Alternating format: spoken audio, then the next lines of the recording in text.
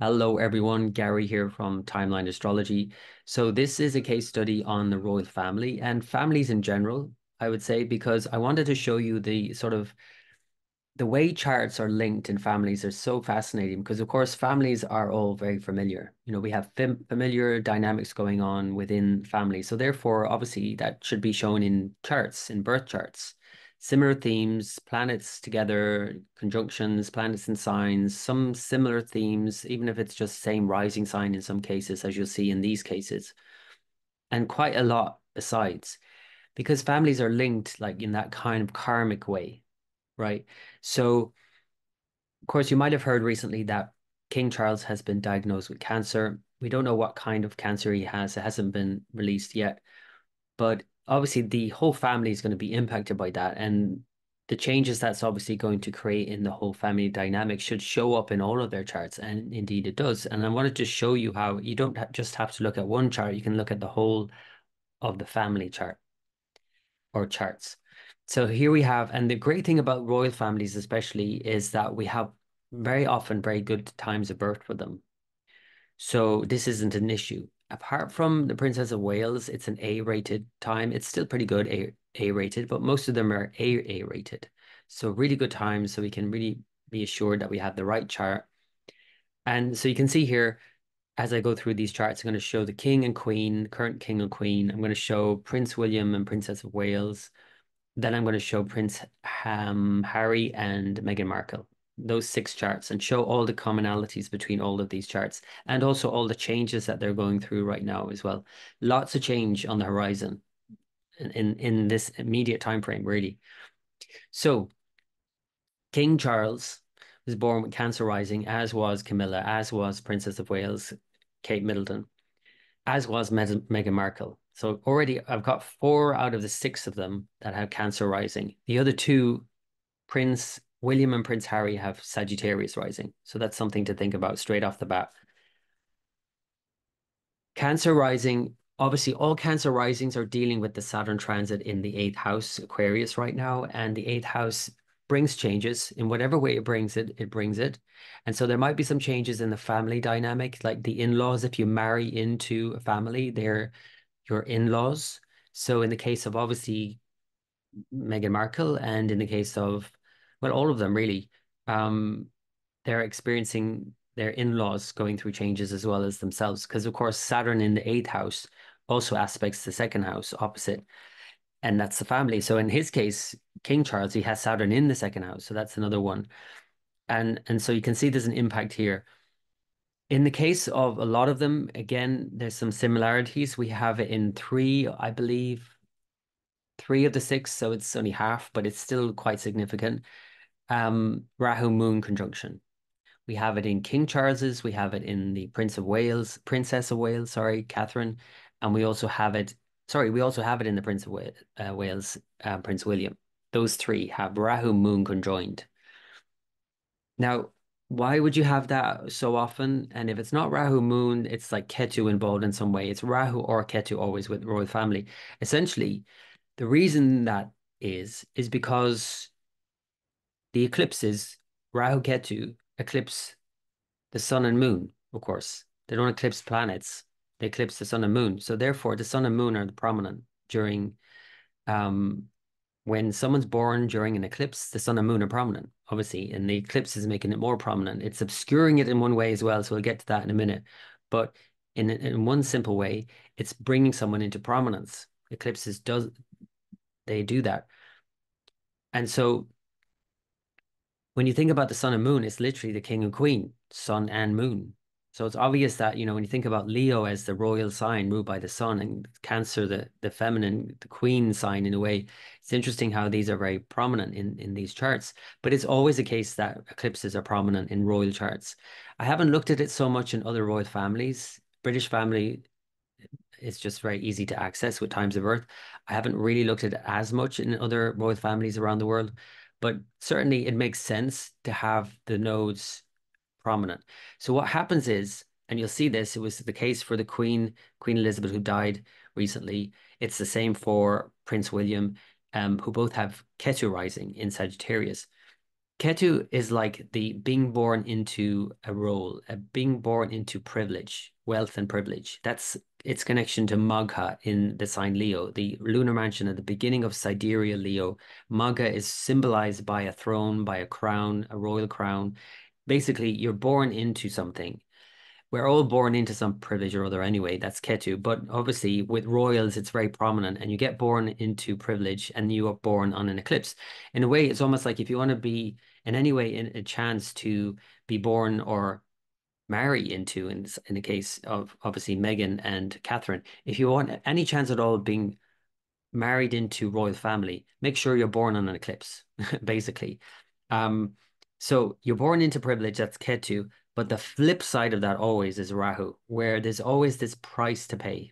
So it's all very well and good to say, I'm born into this wealth, that's Ketu, but then you have Rahu to deal with on the other side of the equation. And in a lot of these charts, it's Rahu Moon, and Moon is their lord, where the king, the queen, Princess of Wales for Meghan Markle, she's four of them have Cancer rising. So there's always that price to pay. And Rahu in any way influencing the moon, it just brings a lot of fear. It brings a lot of obsessions, compulsions.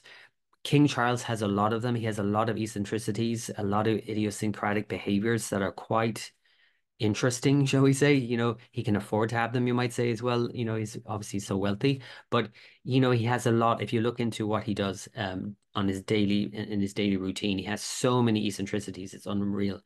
Um, but anyway, it's born of fear, essentially. It's like a need to try and keep control of a situation you don't have control over because you have no control over the fact that you were born into this family that you have to play this role. And that's the Ketu side of things. Now, for the Queen Elizabeth, who had Sagittarius rising with Ketu in Sagittarius, and for Prince William, they're more born into that in a kind of easier way. There's going to be a probably easier transition into King William than there has been into King Charles. Because King Charles is just not your typical king. And I mentioned this before in a previous video. He's just not your typical king. Um, with the cancer and all of that, he's just not. Anyway, Rahu Moon is common, like I said, in so many of them. And Rahu Moon you know, is been triggered at the moment. Now, I'm not going to get into this in terms of the diagnosis for cancer, because if I go down that route, then you're going to be start looking at it and thinking, oh, do I have this in my chart? I'm not going to start talking about cancer. But you could easily just talk about the nodes, especially Rahu, more especially in terms of that, because Rahu tends to distort things and like thinking about how cells divide and proliferate and all of that. And then you throw in Jupiter into the mix and the Jupiter aspect in his birth chart as well as by transit right now.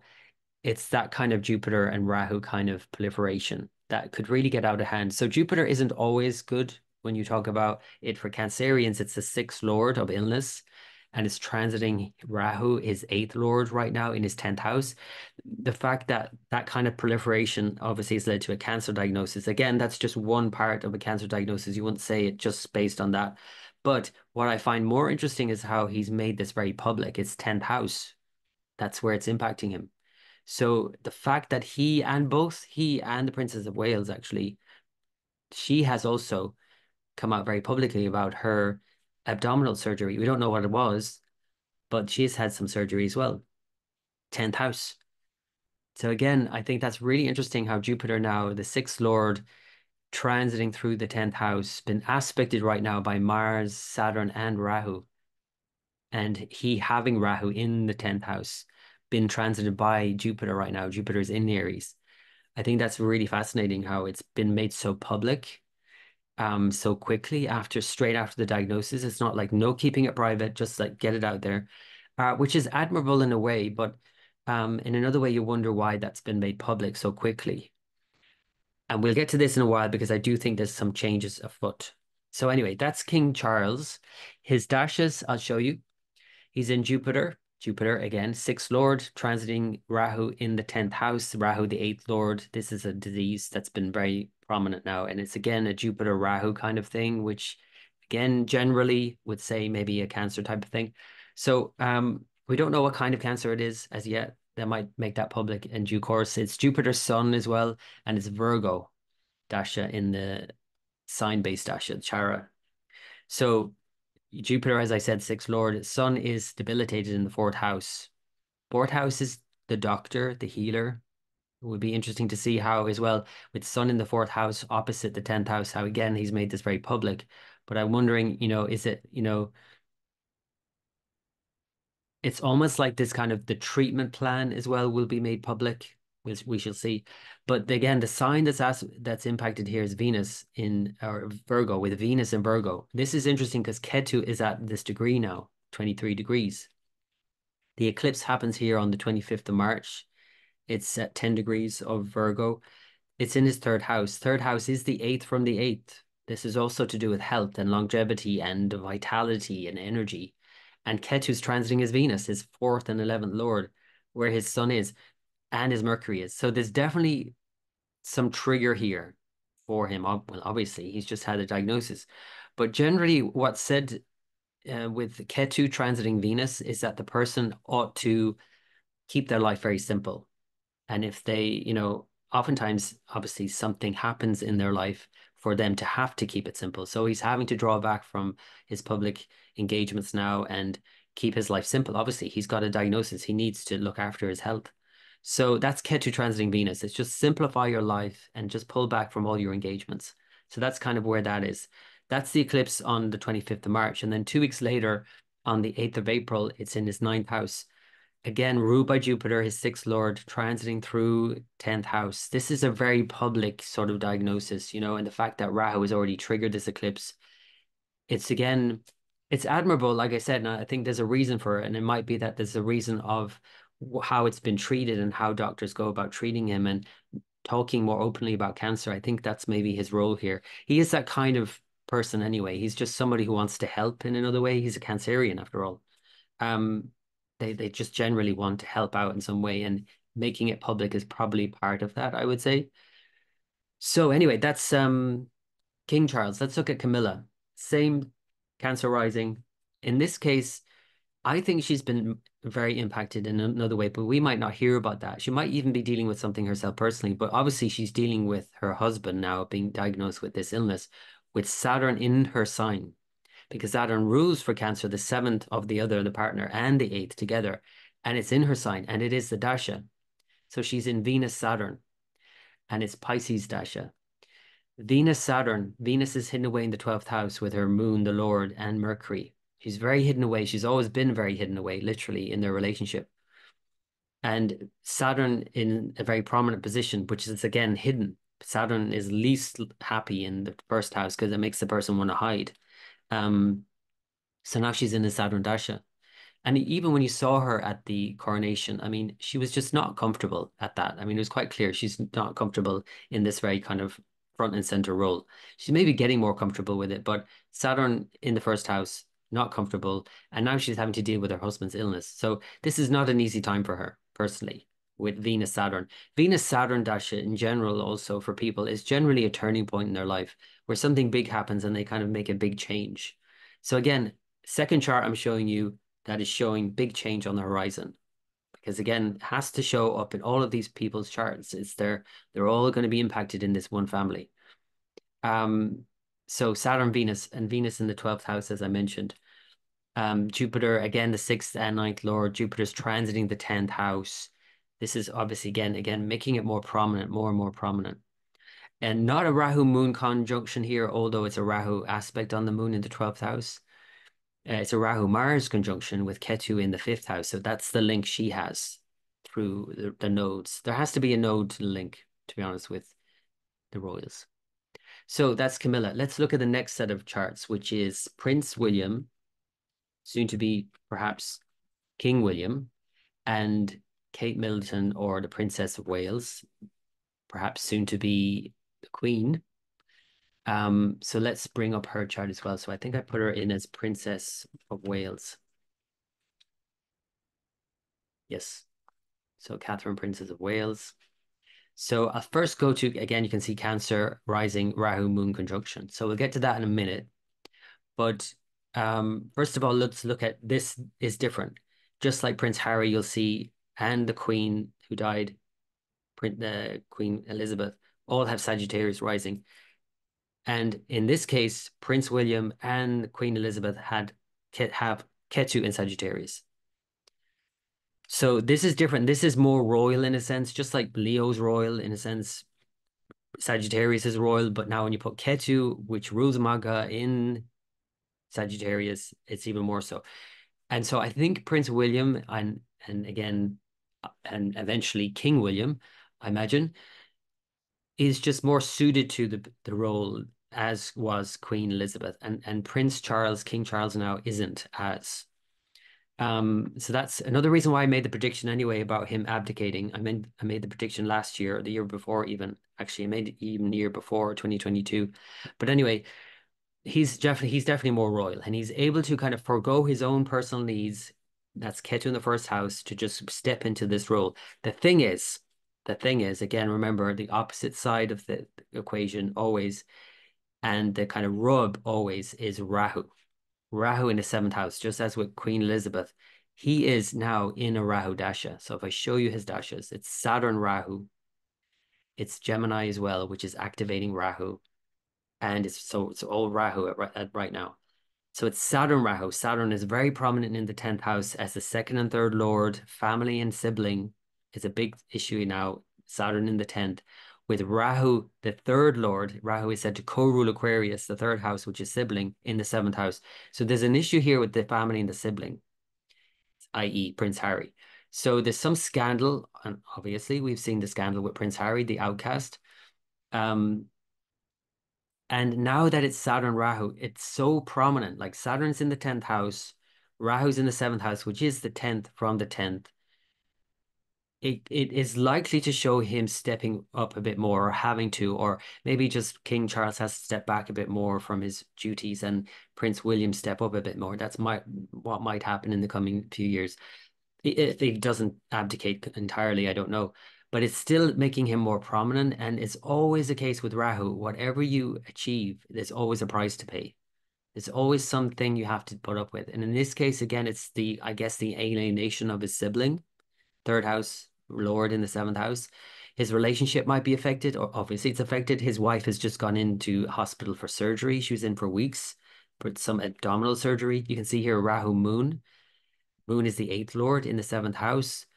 7th house is the partner. It's the sun here as well, the 9th lord, the father, all implicated here with this Rahu Moon Sun conjunction. And again, means he was born on an eclipse, a solar eclipse in his 7th house. And it's getting triggered right now in a big way. And the eclipses are going to trigger his 10th and 4th house in a big way in this year. First of all, we have again March 25th, the 10 degree of Virgo lunar eclipse near his Mars. Then we have a total solar eclipse in Pisces at 25 of Pisces in his 4th house, which is his home. And anytime you talk about the home and changes there, you're talking about changes in home and career. And in royals, it's one and the same. Like when you step into a role, you're going to change your residence. So there's definitely changes on the horizon here, whether he just has to step up more or be more available in a role or whatever it is, Rahu is making him more prominent. And there's a price to pay here for sure. So that's Prince, maybe soon to be King William. Then we have Princess of Wales. Again, Rahu Moon. It's again over and over again. So this Rahu Moon and Sun opposite, she was born again on an eclipse. So again, if you want to be married into a royal family, or if you want your offspring to be married into a royal family, conceive your child at a time you know where they're going to be born around an eclipse. Okay, that's a joke. That's a joke, obviously. But that's it. You get born into a royal family because of eclipses. This eclipse energy, this Ketu Sun, family Sun, 2nd house for her, Sun Ketu in the 6th house. Then her moon, her lord in the 12th house, her in a way being able to forgo her own personal needs to step into this role. But it is bringing complexities because of Rahu, the 8th lord in the 12th house. It's just that for her, I think it's probably a better situation because it's seen as like a double negative when you have a 8th house lord in the 12th house. It's this ability she probably has of letting go of all that conflict, of letting go of all of those things and let it just kind of wash over her, I would say. And I think that this likely shows that she will get over this illness as well, whatever she's dealing with, and that she will move on from it. So that's more positive for sure. But it still creates a lot of fears, and it's quite a close conjunction between Rahu and Moon in her chart. And if you notice as well, Prince William, and notice the similarities. I mean, they were born in the same year, so it's not that it was that unusual, a few months apart. Going back to his chart, you can see here Venus and Moon are conjoined in a different sign. Rahu, Moon are conjoined in the same sign. Saturn, Mars are conjoined in the same sign. Jupiter, Pluto, Ketu, Neptune. Go back to Princess of Wales. It's all pretty much the same, except Venus and Mercury are in a different sign, but they're still conjoined. So that's the same. Venus, Mercury. Rahu, Moon is the same. Saturn, Mars is the same. Jupiter, Pluto is the same. Ketu, Neptune is the same. So a lot of similarities in these charts, apart from this different rising signs, different perspectives. So again, she's the queen. She's Cancer, the moon. He is Sagittarius. He's the royal. He's the Ketu character, coming in here, and she's the Cancerian queen character. But there's going to be a lot of kind of these kind of fears around this, and the transits right now again, and Jupiter in the 12th or this sixth lord in the 10th, making this again, she's done the same. She's made this so public, her illness. She hasn't said what it was exactly now, but she has made it public. It wasn't a private thing at all. It was Jupiter, the sixth lord in the 10th house, with all these aspects onto the 10th house, again making it very public. And it might be made more public subsequently, like King, where they talk more and more about what actually the illness is and how they're treating it and so on. And again, it's making this public. So that's Princess of Wales. So you can see all of these charts so far, and I'm going to show you two more, and that's it. All of them show big changes. So the last two are, of course, Prince Harry and Meghan Markle. And again, we'll see changes. I think there's even bigger changes looking at Prince Harry's chart, and I'll show you that in a minute. First, I also want to just bring up Meghan Markle's chart. So similarities here are just astounding, but they always are they're more so probably in royal charts, but if you looked at your own family's charts, you're going to see commonalities all the time. So Meghan Markle, Cancer rising again. In this case, again, born near an eclipse, between two eclipses. She was born with Rahu's sun together in her rising sign now.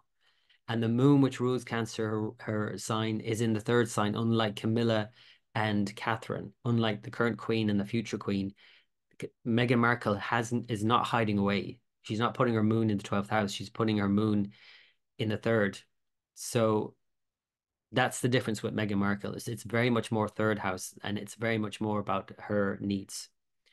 Rahu's in the first house, Ketu in the seventh house, therefore, obviously. So it's the relationship. She's born into it. She's married into it. That's quite obvious. But first, let's go back to Prince Harry. This chart, I feel like, is bringing up more changes in the more immediate time frame. And I'm going to show you why in the dashes, because he's in Rahu Moon and he's moving into Rahu Mars in March, 8th of March onwards. Rahu Mars for the last year of Rahu before next March 2025, he enters Jupiter. Massive change going on for him, and in a positive way. The reason that is because Rahu is quite conflicted, and it's to do with his sibling and the family. Second house, third house, family and sibling, but specifically the sibling, because third house Lord Rahu is in the sixth house of conflict. Rahu makes somebody an outcast, an outsider anyway. He's been cast out from the family in some way. He has. And this is Rahu. This is his experience now for many years. This is not going to be his experience from next year, 2025, because he's going to step into his own with Jupiter Dasha coming in his first house, very prominent. I mean, I don't know what to say about this, except that I think he's going to be in a very prominent position. Now, maybe it's just that he's the brother of the king, or I don't know, maybe he's stepping into his own personal thing that he's doing on his own elsewhere. Um, it just seems to be he's coming back into the fold in some way with this Jupiter. You can see similarities here as well. Venus as the king in Virgo, and it's again being transited right now by Ketu, and the eclipse is going to impact his 10th house. And then obviously the eclipse in his fourth house, showing changes in his career and his home. Again, just like Prince William. And just like the king, with the Venus here in Virgo, Ketu transiting Venus, again, suggests a need to simplify his life. But in this case, instead of maybe more the home life and the private life and health, as in the case for the king, it is health, but maybe it's conflicted in some other ways. It's the 6th and 11th Lord in the 10th house. So it's more kind of like an ambition and working towards something kind of conflict that's going on here that he's having to kind of really step back from. And I think he's probably having to right now. Obviously, his father is sick. But when we look at it from his moon, because his moon is the same as the king in Aries, so actually Venus is a second and seventh lord from there, which is about family and relationship. So it's impacting his family and relationship, it's impacting his ambitions and his career objectives and all of that, this Ketu Venus and eclipse. And the subsequent eclipse in Pisces, as I said, his ruler obviously is implicated here with Jupiter, being the ruler of the eclipse, Jupiter being in his fifth house over his moon, and the aspects of all these planets, again, Mars at the moment, Saturn and Rahu, all aspecting his moon, his eighth lord. You can see how there's this kind of uncertainty right now, and he's having to deal with that in terms of all of this that's cropped up.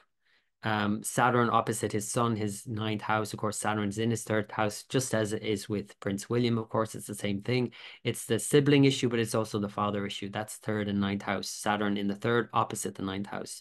In the case of Harry, I think it's more impactful in one way because the sun is opposite in the ninth house, with Mercury there as well, the seventh and tenth lord. So definitely, I think this next year of Saturn's transit in Aquarius is probably going to be more impactful for Prince Harry in a way, in terms of maybe issues there with the father and the distance, perhaps, that he's felt in with the father and again with the sibling, and also maybe one and the other. It's like the distance with the sibling creating the distance with his father, maybe not the other way around. Because again, Saturn's in the third house, opposite his ninth house, and the ninth house lord, Sun. So he's coming into Mars now in March next month, and it's Rahu Mars, and they're opposite, and it's sixth and 12th house. It's conflicted, and this is going to be a pressurized environment for him to deal with for the next year. And he's not going to know what he's doing in the future. He's going to be very unclear about his future as the fifth lord in the 12th house with Ketu. But again, as soon as he steps into Jupiter by March 2025, it's all change. So this chart, even more than any of them, kind of shows bigger changes, I would say. And I don't even know what to say about that, except there are going to be more changes. I don't know what specifically they will be. I haven't really buried down into the charts, but that's something to say. Meghan Markle, their changes, yes. I mean, the dashas are Jupiter and Venus now, and it's Scorpio dasha. The children are a prominent thing in her life right now, obviously. She's got young children, but Jupiter again is the dasha. It's the sixth, the ninth lord in the 10th house. It's making it so prominent. And Jupiter in her chart is least happy in the third house. It's about fighting for something. It's about standing up for her own needs in a way. And third and Jupiter don't go hand in hand at all. And in a way, it's a double negative because the sixth lord's in the third, but the ninth lord in the third is also maybe this loss of fortune in a way, or loss of position. They've literally lost their royal positions. And with Venus dash as well in the second, it doesn't maybe look so bad from the second point of view, but from a moon, it's the 12th. And from the moon, it's the second and ninth lord. Family, title, fortune in the 12th, loss of family, title, all of that. She's lost her royal position. So Jupiter Venus isn't as obvious a benefactor in a way. It would normally be a very much a beneficial time in a person's life, but because of its afflictions here, more so with Jupiter actually in the third overall. I mean, it's definitely kind of taking the kind of some of the goodness out of Jupiter, even though there's some goodness there. Again, it's involved in this eclipse in terms of the eclipse in Pisces, and it's in a prominent 10th house. Again, for her, as with all of these charts I've shown you, changes are on the horizon with these eclipses for all of them. The eclipse happens right on her ruler, the lunar eclipse that is on March 25th at 10 degrees of Virgo. And her moon is at 11 degrees of Virgo with Saturn, her seventh lord, the relationship, the partner, Prince Harry, in other words, being impacted by this eclipse coming up. And so there's going to be changes for her and for her partner, for Prince Harry. Quite obviously, really, you might say, because of the changes that are happening with the royal family. So that's it for now. I mean, I think there's a lot I went through there. Obviously, I threw a lot of charts at you, and I normally don't like to go through so many charts so quickly, but I just wanted, again, to show you how with family charts, there are always these kind of commonalities. You would see it if you looked at your own family's charts. There would have to be some commonalities. That's where the word family comes from. Familiar. There's something familiar going on. And then, therefore, when you look at any one of those families' charts, if you're not sure about it from one family member, what's going on, just look at it from all of them and you get a bigger picture and you can see all of this change that's happening. And I actually did the same in an article I've just written about Donald Trump because I wasn't really quite clear about what's going on for him. And then I looked at all of his family's charts and it's all going on. So I'm going to release that very soon. Donald Trump's chart, big changes up next year, obviously. Yeah, but anyway, that's the royal family, and again, actually, Donald Trump again, born in an eclipse. It's just this theme of eclipse and power and privilege and position, and then also these ups and downs that come with that kind of power and privilege and position, and the controversies, the scandals, the Rahu kind of things that come in as well. Yeah, always endlessly fascinating when you talk about these kinds of charts because of the eclipses and because we're coming into eclipses again in a few weeks. We're going to see this ramp up again in all of these cases. So anyway, I hope you enjoyed. If you have any questions about any of that, please feel free to post below. If you have any thoughts, if you have any comments, I would love to hear your comments. And I'll leave it there for now. We shall see how all of this pans out, of course, in the coming weeks. And until next time.